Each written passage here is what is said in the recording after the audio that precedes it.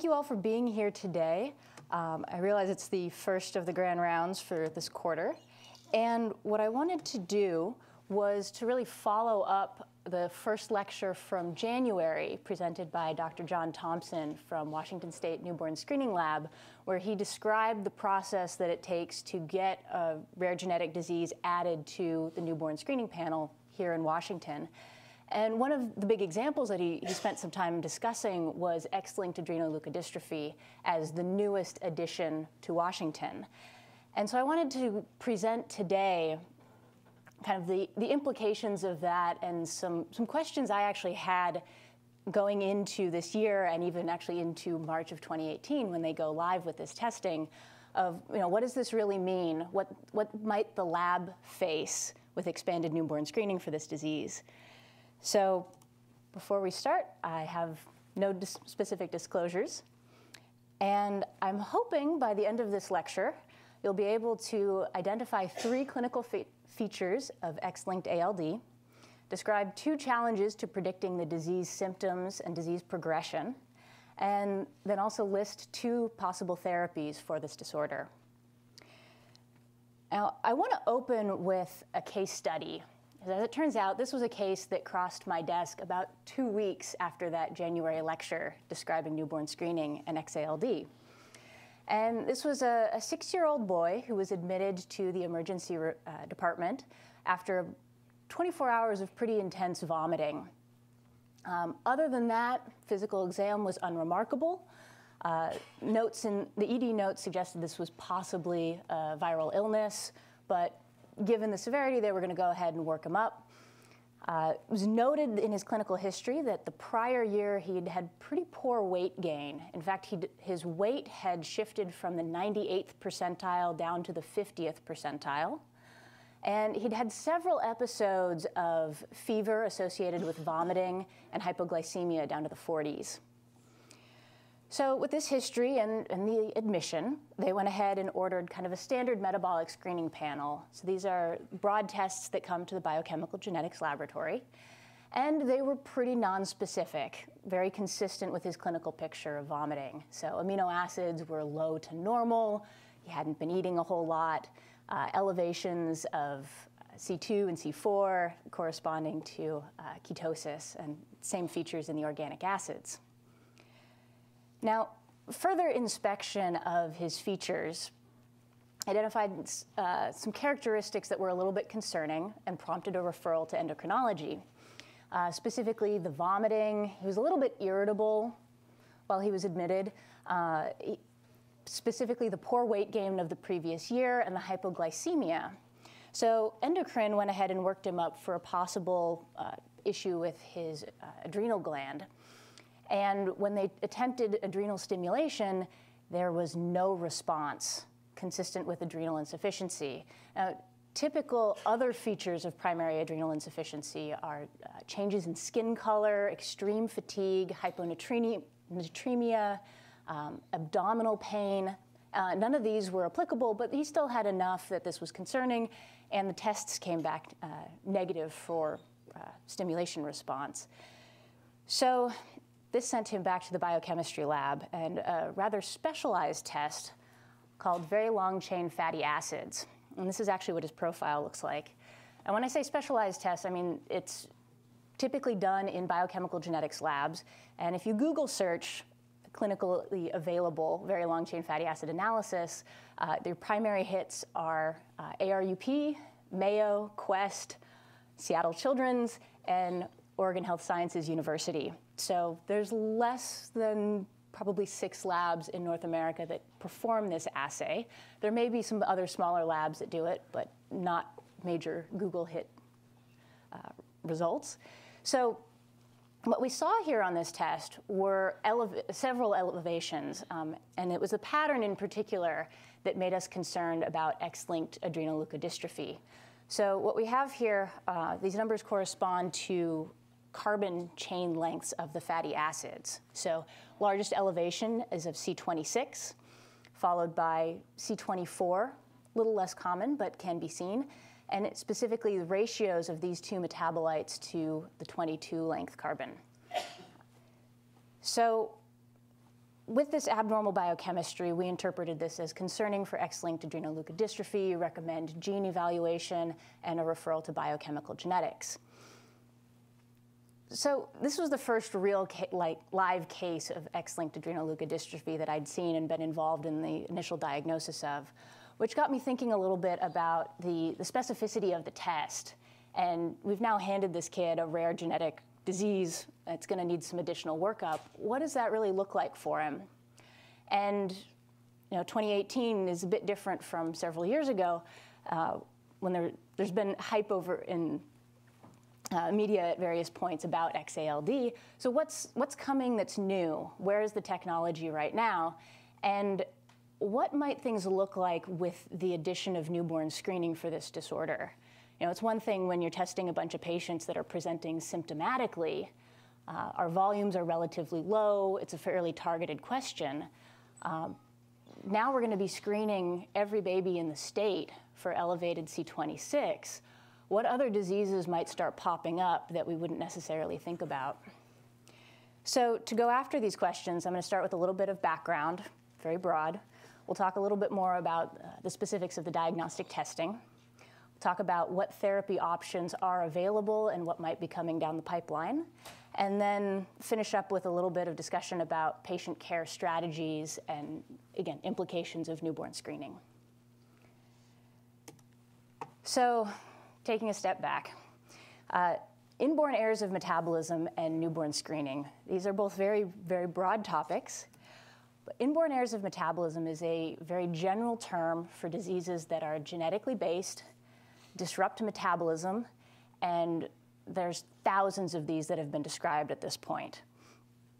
Generally, for metabolic disorders, there's an accumulation or absence of normal metabolites, and sometimes there's the appearance of metabolites that are very unusual, secondary to the biochemical pathways being disrupted. And so these are kind of the key features of an inborn error. Not all the time, genetics likes to break the rules, but often infants are born and they appear healthy at birth. They can be discharged, and some variable amount of time later, they start to present symptoms and the disease progresses over time.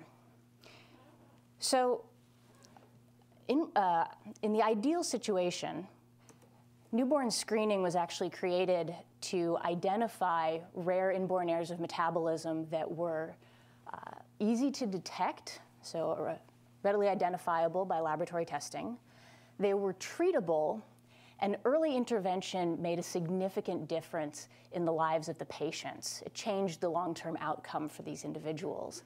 And so with these kind of pillars of philosophy behind newborn screening, at this point there's about 30 diseases that have been recommended at the federal level on the Recommended Universal Screening Panel, the RUSP. That's a guideline for states to develop their own particular panels. Every state's a little bit different with different population concerns. But the general idea is we go after these diseases, screen for them early on, connect them with appropriate resources and early therapy intervention to, again, change their long-term outcome and hopefully change their quality of life. Some classic success stories of newborn screening are really, here are 3 diseases that I picked out that are nearly universally screened for. Phenylketonuria, biotinidase deficiency, and medium-chain acyl-CoA dehydrogenase deficiency. And all 3 of these, I think, really embody the intent behind newborn screening. In the case of phenylketonuria, PKU was actually the original motivator for establishing newborn screening in the early 1960s, because early dietary intervention is protein restriction, which, while not easy to maintain lifelong, is relatively straightforward, and it does work. And it reduced neurological handicap in PKU patients from 80 to 90% of patients having neurological challenges down to less than 10%. So it was a very dramatic shift in quality of life for them. Biotinidase deficiency. This is an enzyme disorder that's involved in biotin, or B7 metabolism, that when untreated can initially present with skin abnormalities, eczema and alopecia, but in more severe cases can progress to sensory neural hearing loss, optic atrophy, seizures, and even coma. However, with your daily pharmacological biotin supplementation, all of those clinical symptoms can be avoided. And then medium-chain acyl-CoA dehydrogenase deficiency. This is a defect in fatty acid oxidation, so primary energy production in the mitochondria. When this enzyme doesn't work, patients are prone to hypoglycemic events, relatively rapid onset. They can fall into a coma very quickly. And if you don't know that the patient has this enzyme disorder, it can take time to make the diagnosis. So with early identification via newborn screening, basically dietary intervention and preventing hypoglycemic events dramatically reduce the mortality rate. I've seen numbers that are even smaller than this, with the death rate at the first presentation basically going to nearly zero. So these are three disorders, relatively straightforward interventions that all present in their classic form within the first year of life, and we can easily diagnose them, we can intervene and change what happens. Now, X-ALD, I would argue, is kind of the first of a new class of diseases that we're expanding newborn screening to include. X-ALD, short for X-linked adrenoleukodystrophy, is characterized by behavioral changes, adrenal insufficiency, ataxia, spastic paresis. Patients can suffer from sphincter dysfunction, alopecia, and in the most severe cases, they can experience progressive neurologic deterioration. It's relatively rare, but on par with many of the other genetic disorders that are part of newborn screening. And Washington State specifically started planning to include this disease on newborn screening in 2014. It took 4 years and a lot of hard work by the newborn screening team, and effective March 1st, all babies in the state of Washington will be tested for this disease. Now, we are actually the 6th state in the country to implement X-ALD screening, New York being the first in late 2013. So in the timeline of rare genetic disorders, we are actually at the forefront of this.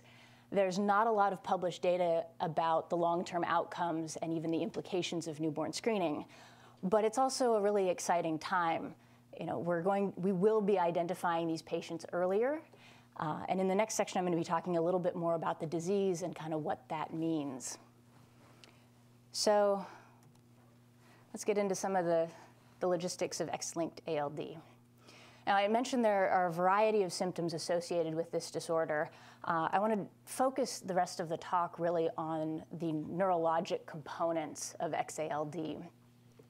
Again, the most severe form, often referred to as the cerebral form, is characterized by a progressive neurodegeneration. It can be variable in the amount of time. It can be variable in the age of onset. Typically, when this happens, boys are between the ages of 4 and 10 years old. There's always exceptions, but that's the general target age range of when they're picked up symptomatically. Adrenal insufficiency, primary adrenal insufficiency, or Addison's disease, is another very common feature of X-ALD. And patients that present usually later in life, sometimes in their 40s, 50s, or 60s, often the features that they have are this spinal cord demyelination and axonal degeneration. So it starts in the extremities, usually as a tingling in the feet that progresses up their legs. It'll be referred to as AMN for the rest of the lecture. These are kind of the three main categories of neurologic symptoms. The severe cerebral form can be treated, and I'm going to go into more detail later, but it can be treated with bone marrow transplantation. The adrenal insufficiency can also be treated with hormone replacement therapy. But we've got three different categories, and the frequencies are highly variable. As implied from the name, ALD is an X-linked gene, so males are more affected than females. And any one patient can have any combination of these symptoms. So you'll notice at no point do these add up to 100%. There's a suspicion that the females who are affected by ALD are under-recognized. again, they tend to present later in life when they are identified. So you'll notice here on the table, under the AMN category, it's thought that maybe as many as 65% of females have this neuropathy. Again, numbers are unclear. We're not sure how much of the population we're actually querying with that. And there are known cases of females presenting with the severe cerebral form. They're very few, usually unusual genetic situations, but it is possible. Males are a little bit more predictable, only a little. As I mentioned on the previous slide, the cerebral form is one that we can treat, and early identification is very critical. However, it's only between 35 and 40% of males are going to develop the cerebral form. And of those, the 90% with inflammatory features, those are going to be rapidly progressing. So it can be in a matter of months to up to 2 years, they can go from normal functioning, running around, playing with their friends, to a vegetative state. A small subset of that have evidence of brain atrophy, but then stabilize. We don't know yet what the difference is, or I'd be able to identify these other than watching them and monitoring their brain via MRI. Our middle column here, Addison's disease.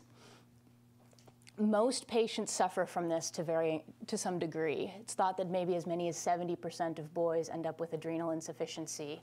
So early identification of this symptom and people at risk for this symptom will certainly help with their long-term treatment. It will minimize the risk of adrenal crises and get them on hormone replacement therapy early on. So we've got 3 different big categories of neurologic disease, but what's really going on here? This is a biochemistry talk. So we need to start talking about the biochemistry. Peroxisomes are kind of the least known organelle from undergraduate cell biology classes. But as it turns out, this organelle does a lot of really cool things. There's a ton of chemistry that happen within these. And these are, like I said, organelles, so they're characterized by a lipid bilayer. They're relatively acidic, and they're involved in lysine breakdown, so amino acid catabolism. They do bile acid synthesis. They're involved in synthesis of some steroid hormones. And the pathways I'm going to focus on today are related to very long-chain fatty acids. These very long chains can be broken down for energy, or they can be used as building blocks to make plasmalogens. I'll talk about that a little bit more in another slide. But the point here is that peroxisomes do a ton of chemistry, pathways that we don't necessarily think about on a day-to-day basis, but they're in fact really integral to basic metabolism. We're not going to talk about every pathway here, but what I wanted to point out is all of the boxes in yellow represent pathways that are located within the peroxisome. And these are closely tied to energy production in the mitochondria, indicated at the top of the slide here in this blue box. And they're also closely related to activities within the endoplasmic reticulum here in the green box. So these really are very important organelles that can have things go haywire and cause disease. So, like I said, we're going to talk about a subset of the chemistry that happens in peroxisomes, and it's really related to the fate of very long-chain fatty acids. There are 2 things that can happen to these fatty acids. They can be broken down into shorter chains because the mitochondria are really effective at breaking down fats that are 18 carbons and shorter. The longer carbon chains don't get into the mitochondria. So step 1 is for a very long-chain fatty acid to be transported into the peroxisome, go through a series of steps in beta oxidation to make it a shorter chain. It's then shipped off to make ATP. The other possible fate of very long-chain fatty acids is to be incorporated into plasmalogens. Now, this is a class of membrane lipids that are highly variable. So you can incorporate different length very long-chain fatty acids at the R groups, so R group 1 or R group 2. And they can have different kinds of polar heads at position X.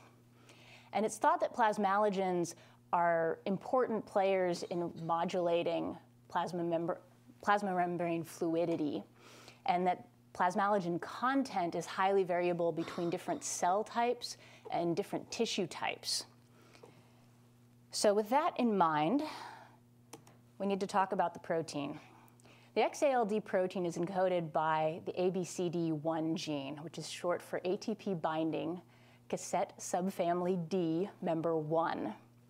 This is in fact the protein that is part of the peroxisomal lipid membrane that is responsible for active transportation of those very long chain fatty acids into the peroxisomal matrix. This is a fairly respectable protein. It's got 745 amino acids, and at this point, thousands of mutations have been described, although 799 are non-recurrent mutations. The vast majority of cases are inherited. Depending on which paper you look at, somewhere between 4 and 20% are de novo mutations. So most commonly, the mutation will come from mom, will be inherited. And as of now, despite all of this data and mapping the mutations along the protein, there is no genotype-phenotype correlation. And in fact, we don't really have a clear picture of the pathophysiology.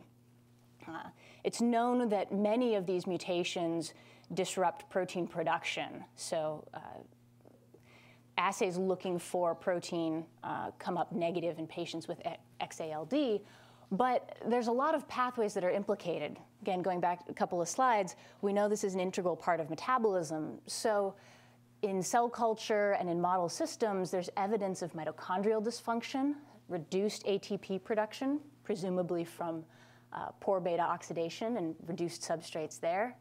There's evidence of oxidative stress and an increase of reactive oxygen species. There's also evidence of basic cell toxicity. So axons and oligodendrocytes seem to be particularly susceptible to elevated concentrations of the C26 fatty acid in particular. This seems to, just adding C26 to the culture media will disrupt the myelin. It produces lipid inclusions, actually pictured here on this slide. They can form these needle-like structures. There's reduced plasmalogen synthesis. This is measurable in patients. And there seems to be some degree of membrane destabilization characterized by fibroblast cultures. We also know that inflammation and the immune response is an important part of disease progression, particularly for the cerebral form of ALD. There seems to be activation of macrophages. The blood-brain barrier is compromised so that T and B cells can begin invasion of the brain, causing cell apoptosis, and presumably is a part of the progressive atrophy. But under what circumstances are each of these pathways triggered, and at what degree? At this point, we can't predict for any one patient. It's thought that there are even environmental factors and possibly epigenetics that play an important role in symptom progression, based on case reports of families where they carry the exact same mutation, they live in the same place, and they will have completely different phenotypes, different ages of onset.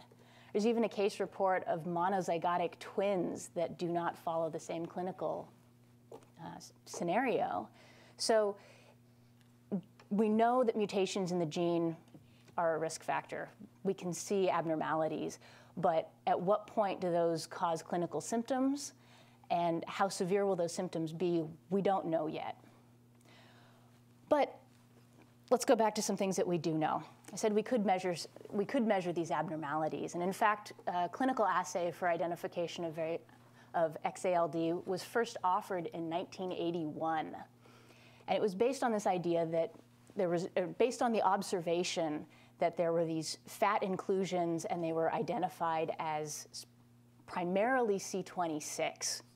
So we know the X-ALD protein is a transmembrane transporter of the peroxisome. When it doesn't function, very long chains begin to accumulate in the cytosol.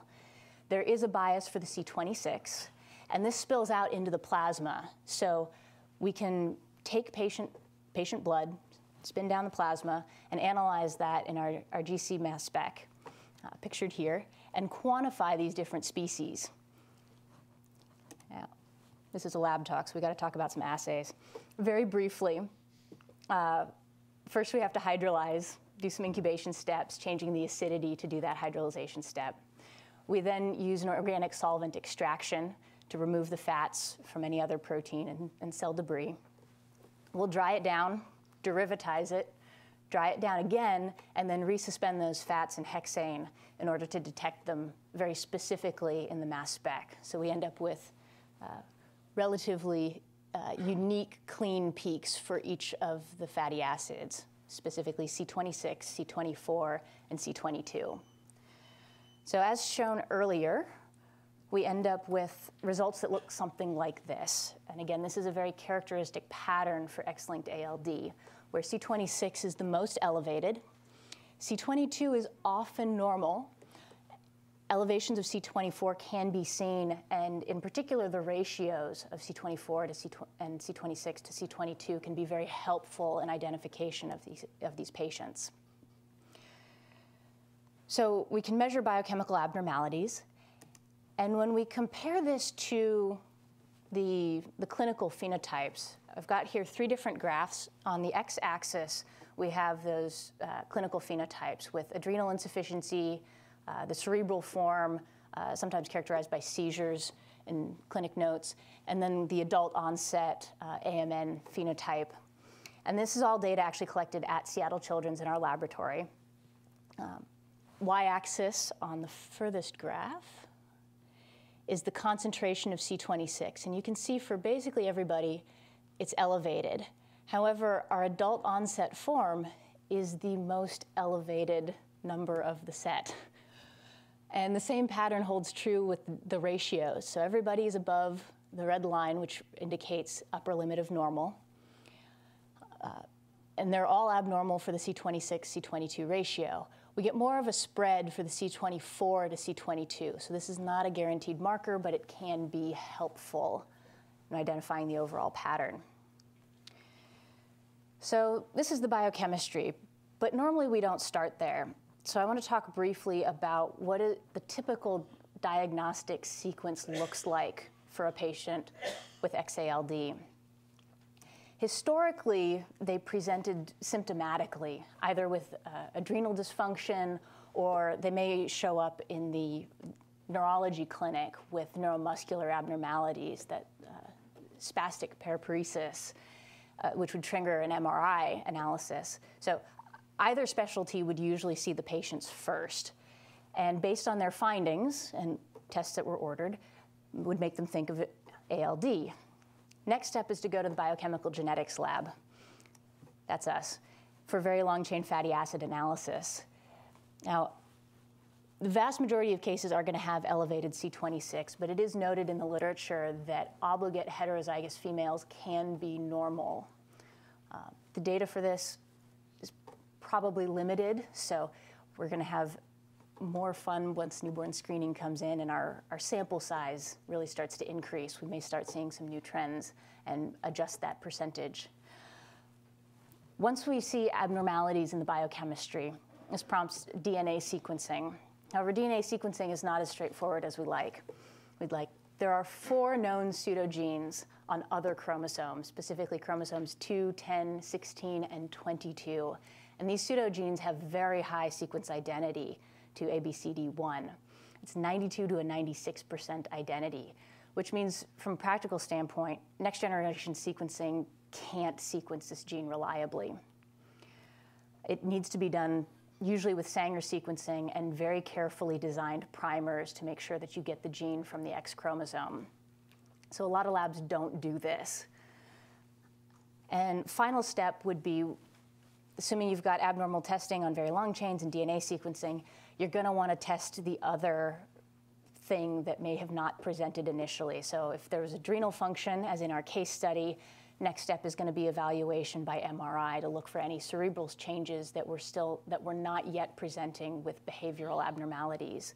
Or vice versa, if the patient came in with neurologic dysfunction, you then want to make sure to check the adrenal function and make sure there's not something missed there. Now, since we're talking about brain MRI, and this wasn't part of our case study, I wanted to make sure to show you a classic picture of X-linked ALD. There's a very characteristic series of changes that happens to the white matter, indicated here. So it is progressive, it is bilateral, it starts in the posterior of the brain and is visible on enhanced T2 signal. It generally progresses from the corpus callosum outward. And again, that rate of progression can be variable case to case. It's noted that gadolinium enhancement can be very helpful to identify when inflammation starts to play a role, and that activation of the immune system, this tends to correlate with increased speed of the degeneration and progression of the neurologic deterioration. So this is an additional test that's not every time, but can be useful for monitoring. Now, when we're talking about testing, particularly from the biochemistry side, I was curious about other diseases that could result in elevations of C26. So particularly for these infants that are flagged by newborn screening, they're not going to be symptomatic yet. What else might we be identifying that may not be showing symptoms? And again, ALD is an integral part of the peroxisome for transporting a very long-chain fatty acid. So really any enzyme in those pathways that are involved in fatty acid metabolism can be hit by mutations. Now, historically, these disorders, peroxisomal diseases, were described phenotypically by clinical symptoms, and they had a variety of names.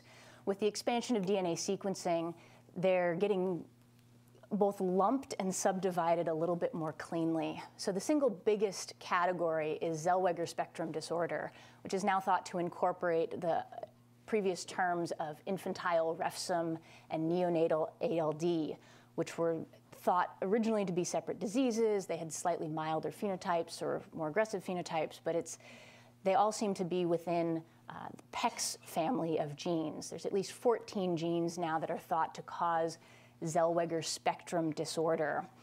And that's, we've got the C26 associated with Zellweger spectrum here in this middle column, and you'll notice that these elevations can go very high, whereas our X-ALDs will go from 0 maybe up to 2 micrograms per mil. The Zellweger spectrums go up nearly to 6, so much greater elevation, with again the red line indicating our upper limit of normal. And then there's the poorly characterized peroxisomal biogenesis category. This is a term that has historically been used when gene sequencing was not as readily available, and from cell analysis, cytology, we could tell something was wrong with the peroxisomes, but couldn't necessarily tell what specifically. There was some degree of abnormalities in the very long chains, but couldn't pin it down more specifically than that. With expanded sequencing, we're now identifying other genes, and I've listed some of the enzymes here. Many of these are very limited case reports, so 1 case, maybe 3 cases. Not enough that you necessarily want to say, this is how all of these patients look, but there's a problem with the way the peroxisomes function, and it's affecting very long-chain fatty acid metabolism. So this is kind of our catch-all group here on the side. And you can see they are a pretty broad spectrum. Depending on what the mutation was and which gene, some of this data is historical, so we didn't have DNA analysis for these cases. So this may in fact be a Zellweger spectrum, unknown. So Zellweger is a big category, so I want to talk about it a little bit more. These cases tend to be pretty severe neonatal onset. They have very distinctive facies, dysmorphology, marked in particular by very large forehead, wide spacing eyes. And they have major complications, including hypotonia, seizures, neurodevelopmental delay. They can have cataracts and retinopathy. Liver disease and bony stippling are often features that can be seen in Zellweger spectrum. And these infants usually don't make it more than a couple of years, depending on their clinical features. So when we look at our biochemistry markers between these different categories of diseases. I wanted to look in a little bit more carefully at C26, C22, and C24. And our X-ALD is all the way over on the left. We've got the y-axis is concentration. And you'll notice that, kind of as we mentioned before, C22 is often normal. C24 can be elevated, with our red lines here indicating the upper limit of normal in all cases. And despite the axis, all C26s are elevated here in this category. It's a little hard to see, but they are abnormal. In comparison to our Zellweger spectrum, where C26 is more elevated, but that's really the biggest marker for Zellweger. And our peroxisomal biogenesis, as mentioned before, is kind of across the board. But this is looking at the single metabolites and their absolute concentration. Now, when we look at the ratios to help us out a little bit and make these levels a little bit more differentiated, we can see, again, X-ALD is all the way over here on the left. The top graph is our ratio of C26 to 22. This is going to be one of our more reliable markers for X-ALD. Our scale here goes up to 0.1 in comparison to that ratio for Zellweger spectrum, where it can go all the way up to 1, so almost 10 times greater. Our C24 to C22, not surprising, sometimes informative, sometimes not. But compared to our Zellweger spectrum, these are also, for all the data that we had, they were all elevated significantly above normal. And again, our peroxisomals are somewhere in between.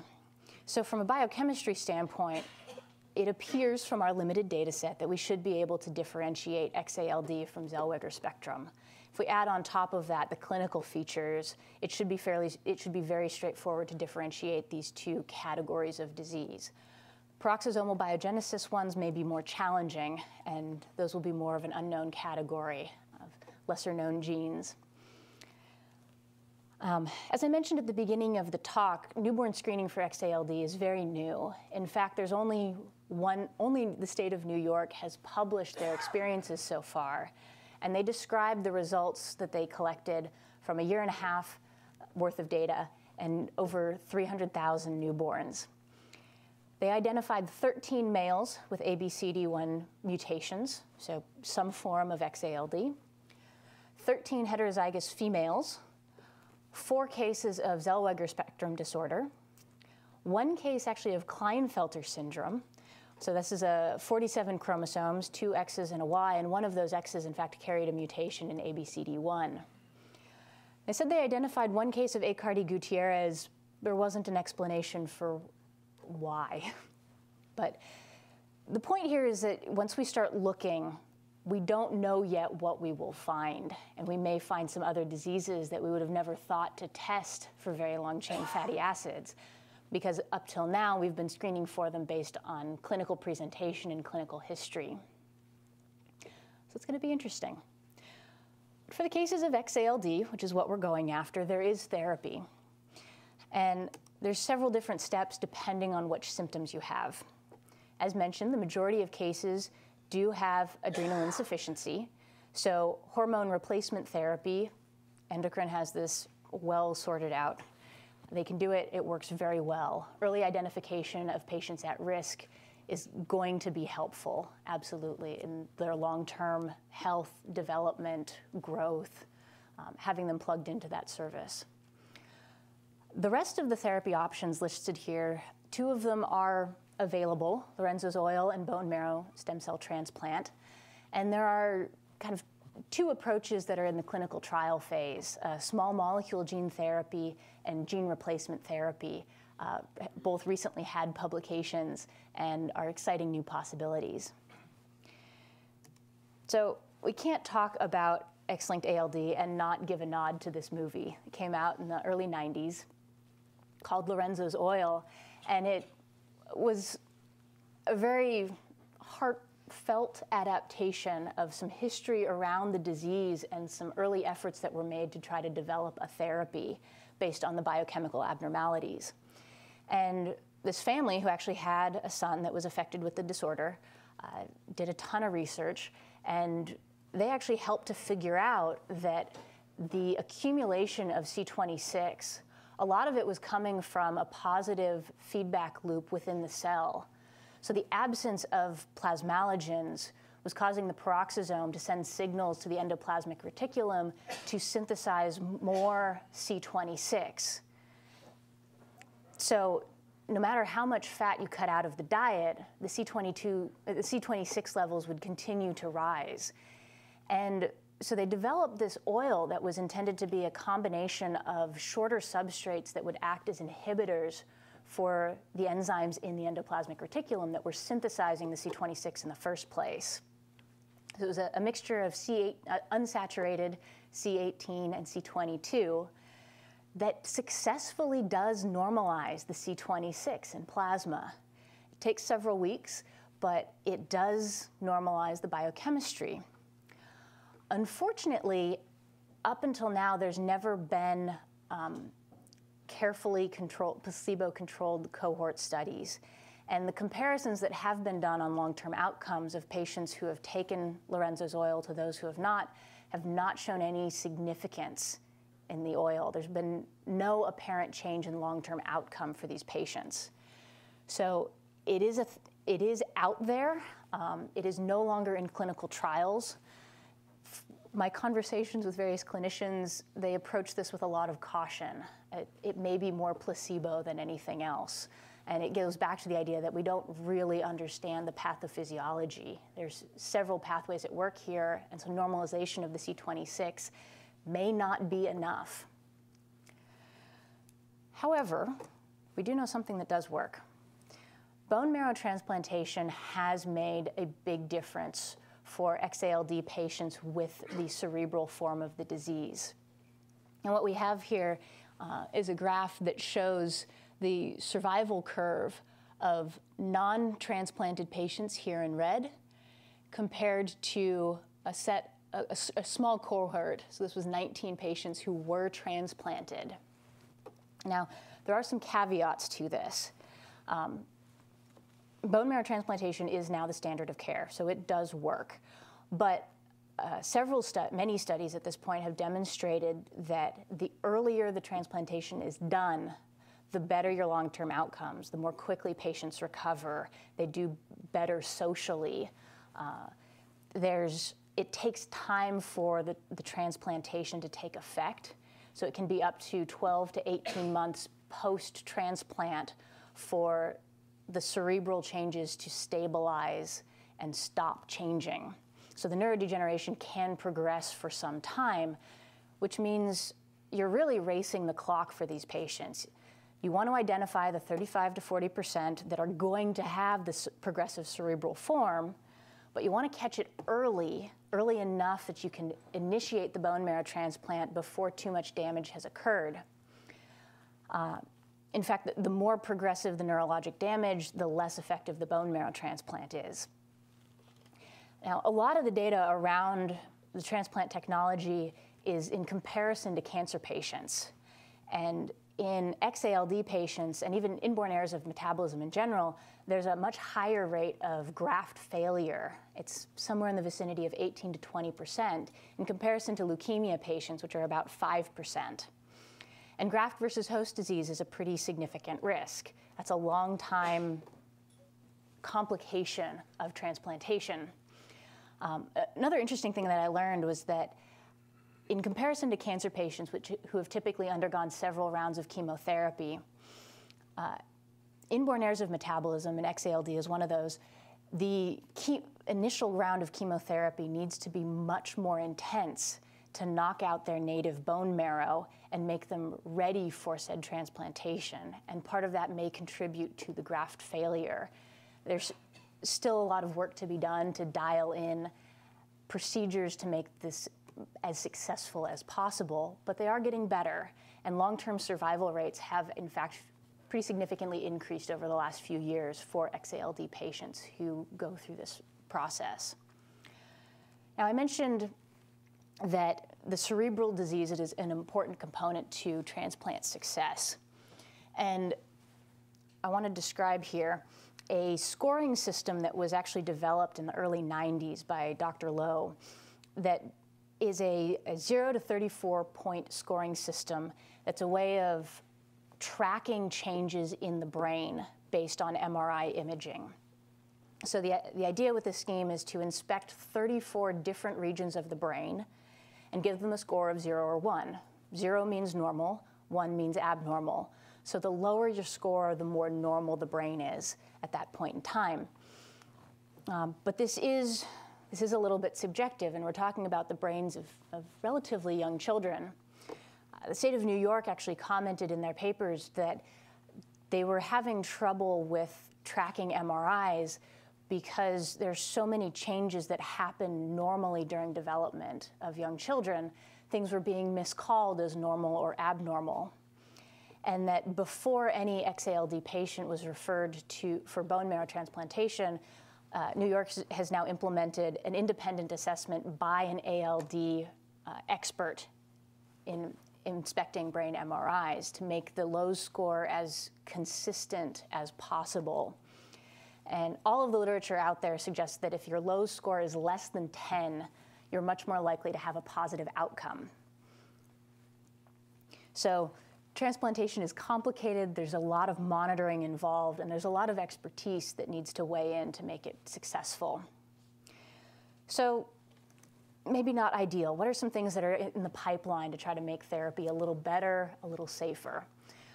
There's a very exciting small molecule gene therapy that's in the works. And what I mean by small molecule is that this is a compound that's actually already been approved or been evaluated and is now being repurposed for rare disease.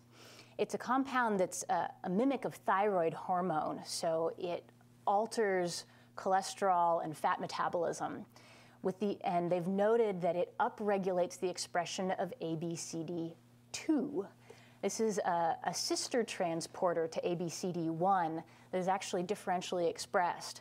So you typically have one transporter or the other. And ABCD2 is typically found in the regions of the brain that are spared by the neurodegeneration.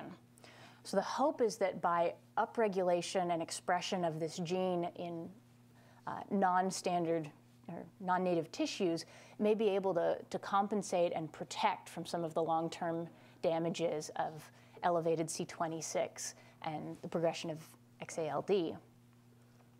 And Seattle Children's is going to be a site for a safety and pharmacokinetics clinical trial of this compound. Start date is still to be determined, but this is an exciting possibility that seems like a relatively safe option. Long-term efficacy is still unknown, but it's exciting possibilities and coming soon. So the last therapy under development that I wanted to describe today was actually published in late 2017 and describes gene replacement therapy using a patient's own cells. So what this figure describes is kind of the process that happened for these patients. I believe there were 17 patients total, and cells were harvested from them. They were cultured and exposed to a viral vector with an intact copy of ABCD1. The viral vector integrated the gene at random throughout the genome. Those cells were cultured and assessed for how many copies, so kind of the relative expression level of ABCD1 and general viability. Those that were viable were transplanted back into the patient, and the patients were tracked to see was this as effective as a separate donor bone marrow transplantation. And in general, what they found is that this seemed to work pretty well. Unfortunately, with the cohort size, they weren't able to nail down a couple of pretty important details, like how many copies of the gene do you really need to stop the cerebral progression? We know that if you have an outside donor and that bone marrow grafts, it will stop progression. But how many copies of the gene in your own cells do you need? Is 50% enough? Is 70% enough? What's the integration rate required? And then there will always be the risk of improper integration and disrupting some other biochemical pathway because of where the viral vector integrated. So this is not without its risks, but as of the publication, there was no evidence of graft versus host disease, and 15 of the 17 patients had stabilized and were doing very well. 2 of them did not do well, but they had more progressive cerebral disease than the rest of the cohort. So this is still under evaluation. It's not available yet for patients, but it is an option coming down the line that may make bone marrow transplants safer in several important ways. So the last section is I wanted to talk about kind of what this means in the short term, and even throw out some questions about long-term implications. So newborn screen is active. Actually the instrumentation went live yesterday, and they will be testing every baby born since March 1st. So that means the blood spot from the heel stick will be tested for elevated levels of C26. If detected, those infants will be referred for follow-up testing, specifically the very long-chain fatty acid analysis in plasma. Well, the majority will be sent to our lab at Seattle Children's. If there's a pattern suggestive of X-ALD, they'll get referred to biochemical genetics, where a family history will be very helpful and informative. That will probably trigger DNA testing. If there's a mutation in ABCD1, then we start looking at long-term monitoring. So specifically getting them hooked up with endocrine for monitoring adrenal function and MRIs, all of this paired with long-term counseling because of the uncertainty of symptoms and age of onset. I want to tie this briefly back to kind of the opening sequence where ideal newborn screening has been going after diseases that are pretty devastating fairly early in life, though they may be asymptomatic at birth. This is the first of a set of diseases that people are talking about screening for where the age of onset is variable and we can't necessarily predict it.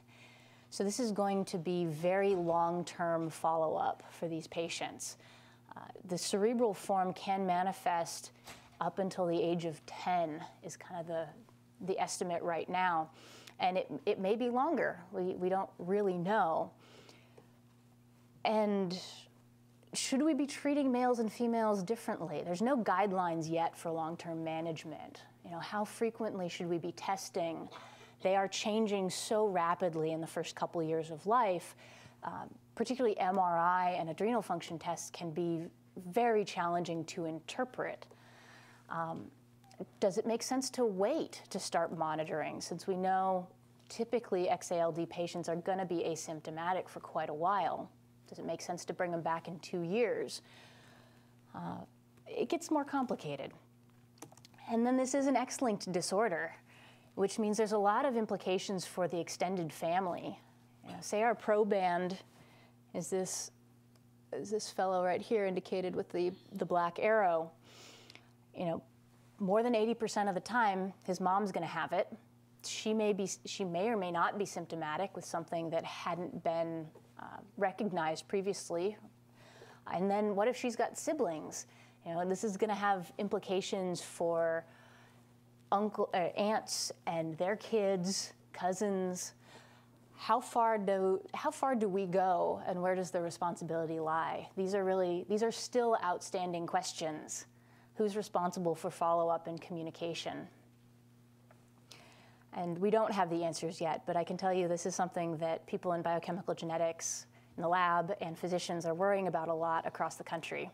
It's an active topic of debate. So bringing this back to kind of wrap things up, I started with a series of questions that really, this was what I was thinking about when the case came across my desk in January. How specific is very long-chain fatty acids? Actually, it looks like it's pretty specific, at least when we're looking at cases where there's clinical indication and a very specific question. The clinical information absolutely helps, but the metabolites too, they seem to have different patterns. For our case study, what's going to happen next for him? Well, he happened to present with primary adrenal insufficiency, so next steps really are going to be evaluation of his brain, a tracking MRI, getting him hooked up with appropriate resources to kind of see what happens next and make sure those resources are in place for whatever challenges he faces. And it is exciting that there are new therapies underway. So hopefully all of this will get easier and safer with time. There will be more options to address the varying degrees of symptoms. And newborn screening is exciting. This will likely change kind of what we expect the natural history to be for patients with this genetic disorder. With earlier detection and intervention, we may be able to minimize emergency episodes, particularly of the adrenal insufficiency, minimize hospitalizations, and improve long-term outcomes by early intervention. So, last slide. I need to thank a lot of people who have helped me put this together, specifically Dr. Rona Jack, Dr. Angela Sun, Dr. Kanwaldeep Mali, and Dr. Gregory Enns. And this is a picture of the biochemical genetics lab team that does all of the clinical testing. And thank you all for listening and being here today. Time for a couple questions. Lara has the mic.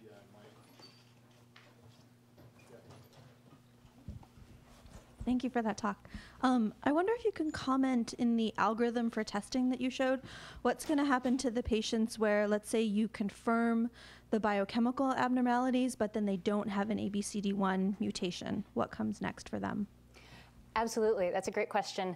Then we're probably going down the pipeline of larger panel testing.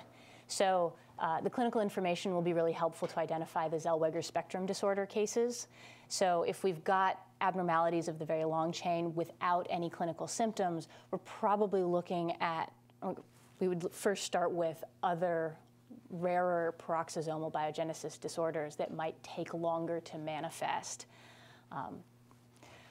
What panels are available and what those are realistically going to look like is going to be harder and challenging.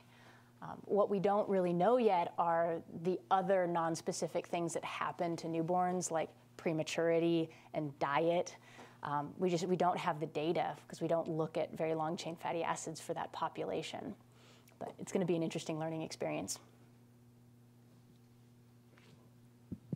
Yeah, thank you for the very nice talk. Is the mechanism for the adrenal insufficiency known, and is there a defect in other steroid hormone pathways?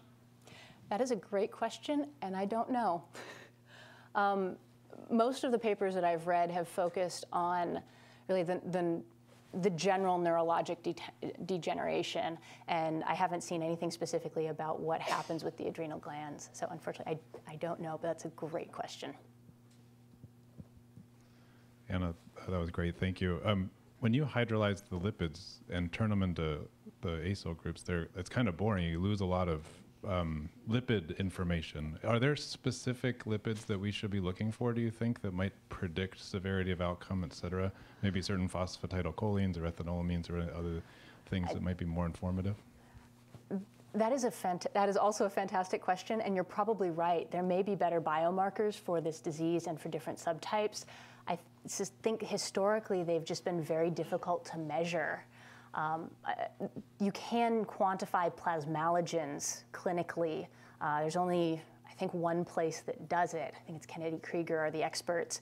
And the abundance is extremely low. So the numbers that they put out are 0.001 are like kind of the order of magnitude for disease. So I suspect we haven't had the tools yet to go and explore that. I'm extremely curious to see what happens around plasmalogen biology and exactly what you're saying. Are there other species that these things are supposed to be converted into that are now missing? And we just don't know. I want to thank Dr. Scott for a great talk. She'll stick around after. That was really perfect. Thank you. Thank you.